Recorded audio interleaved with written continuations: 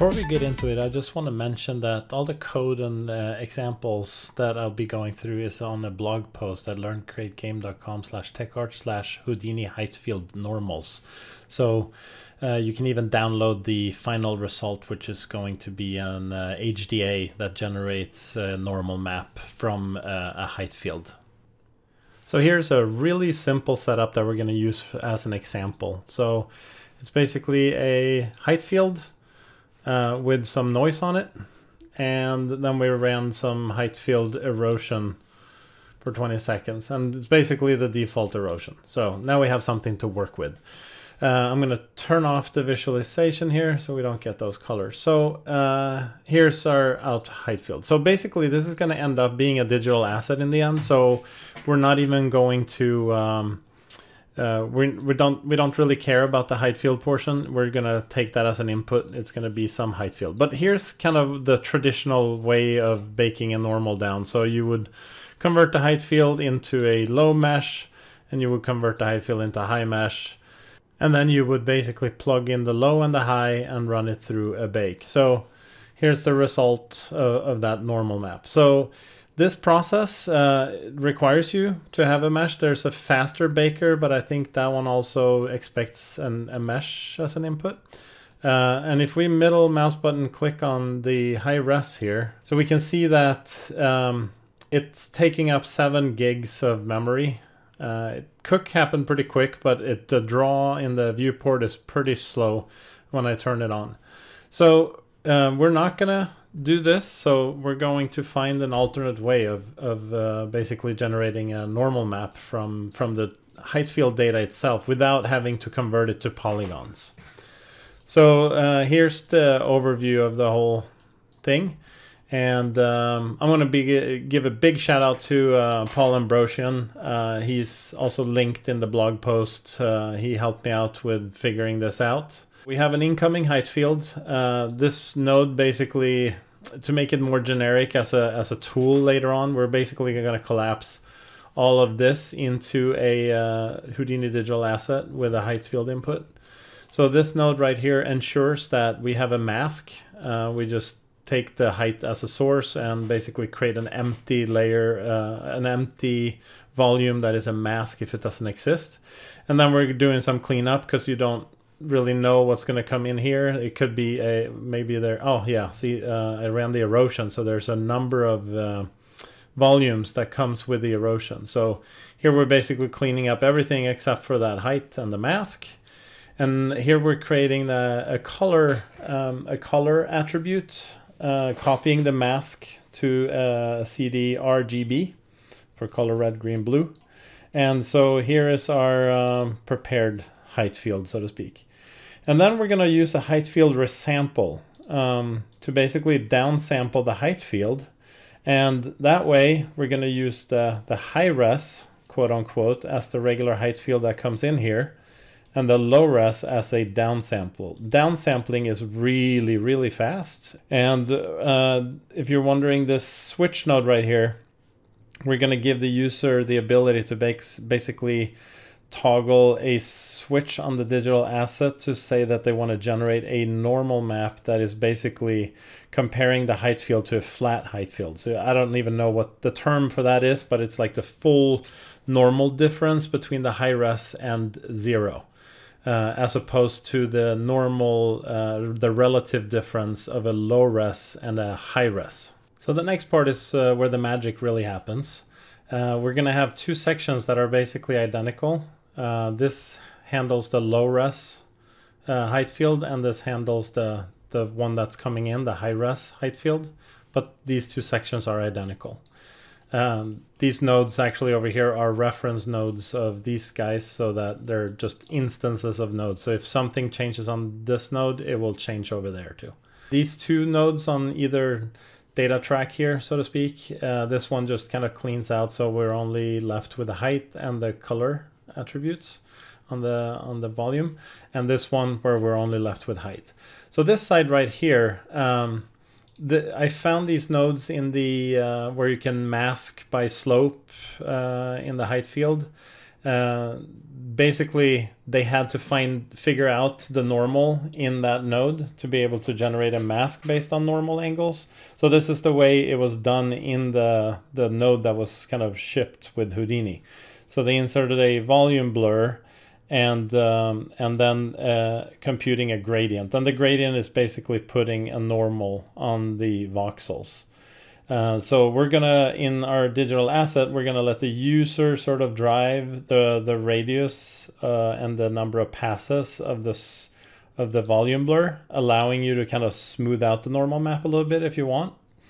And this is just a straight up computation of the gradient. And the next step is where Paul really helped out a lot with the math of figuring out the normal. It's worth noting that when you feed in the height field, the height volume into a gradient, out comes three different volumes. So the height is split up into an X, Y, Z. So in the code here, we're building 3 different vectors, an X, Y, and a normal vector. And we're setting the X1 and Y0, and then we're flip-flopping it down here for Y. And we're reading in the geometry coming into this port right here. We're basically sampling a value from geometry 1, which is 0, 1, this port, this geometry. And we're reading from the X volume of the gradient. And this is the index number of the current voxel. So we're reading the value from the X of the gradient volume here, and in the next step we're reading it for the Y.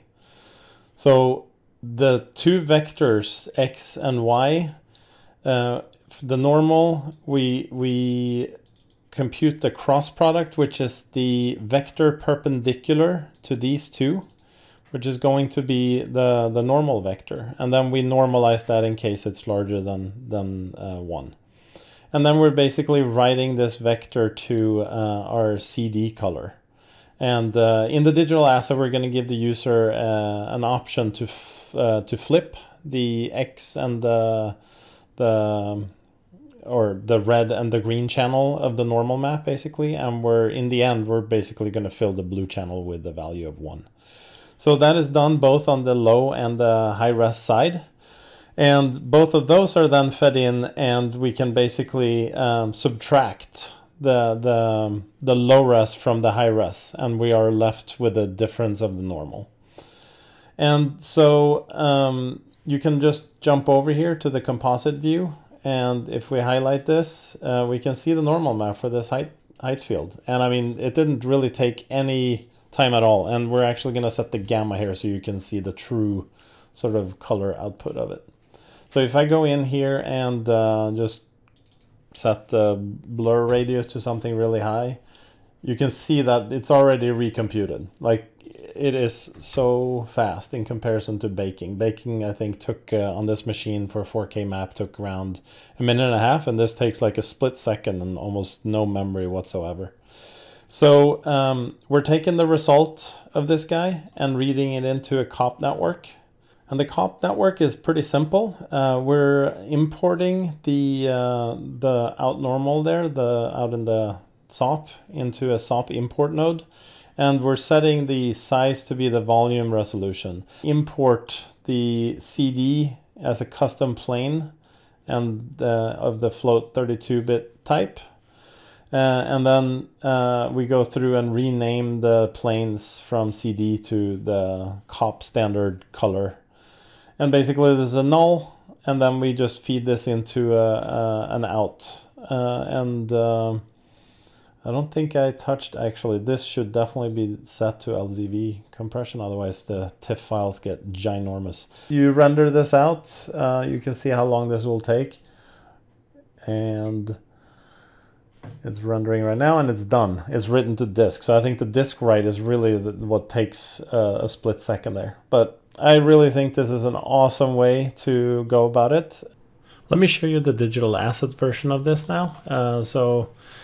I've collapsed all those nodes basically into a digital asset, normal from Heightfield, and that's kind of what we're seeing here being drawn in the viewport. We can minimize this guy. So you'll see how interactive this is. So first of all, let's zoom in a little bit here. So if this is a 4K height map being generated, so we can flip the X here and flip the Y, which is kind of what we had in our working example. We can start smoothing the map a little bit, and boom, recomputed. I mean, it's nice and fast. I love this. It's kind of fun to be able to sit and sort of play with your normal map like this, and plug in sort of any height map into that input. And we can also set from so here's the one I was talking about on the switch. So if we switch this, now it's the full normal map from basically a flat plane going all the terrain undulations and features being computed. And then you can set the resolution scale here to basically increase or decrease like your lowest resolution. So the more you increase it, the closer it will get to the high-res normal and basically be nothing. And the more you decrease it, the stronger the normal features are going to be. Again, you can download this digital asset on the blog post, and you can sort of pick it apart and do whatever you want with it yourself. I hope this was useful. I know that when I was sort of trying to figure this out, there wasn't much information on the subject, so I hope this will help somebody that is kind of thinking the same thoughts that I was. Cheers, and if you liked this video, please subscribe and give it a thumbs up, and I'll see you in the next one.